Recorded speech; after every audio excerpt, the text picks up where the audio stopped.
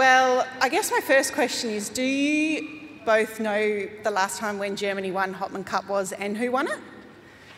Just to put you on the spot. Yes, 24 or 7 years, I think, and it was. Wait, I know who it was. What year was that? I don't know what year. What year was it? 2018, 24 years ago, 1994.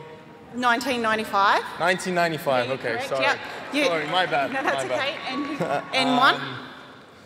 Anke Huber. Anke Huber with Michael. Steve.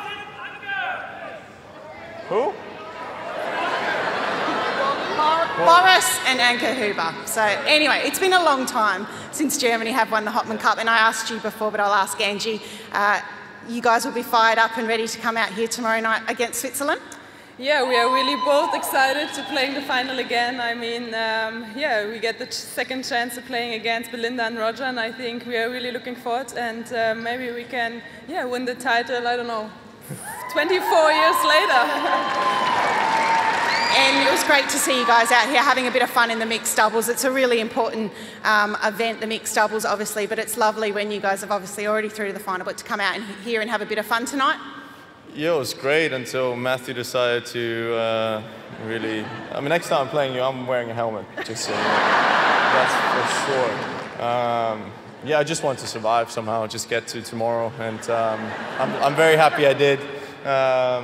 You know, I don't particularly care that we lost. I'm just happy that I'm actually still alive and I can still walk off the court.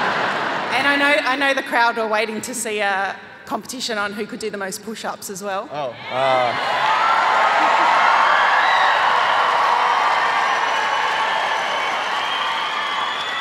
Sorry, I got to play tomorrow. I can't. You can if you want. Look at my arm, man. What kind of push-ups can I do? I mean, look at this. It's a noodle. I can't do anything with that.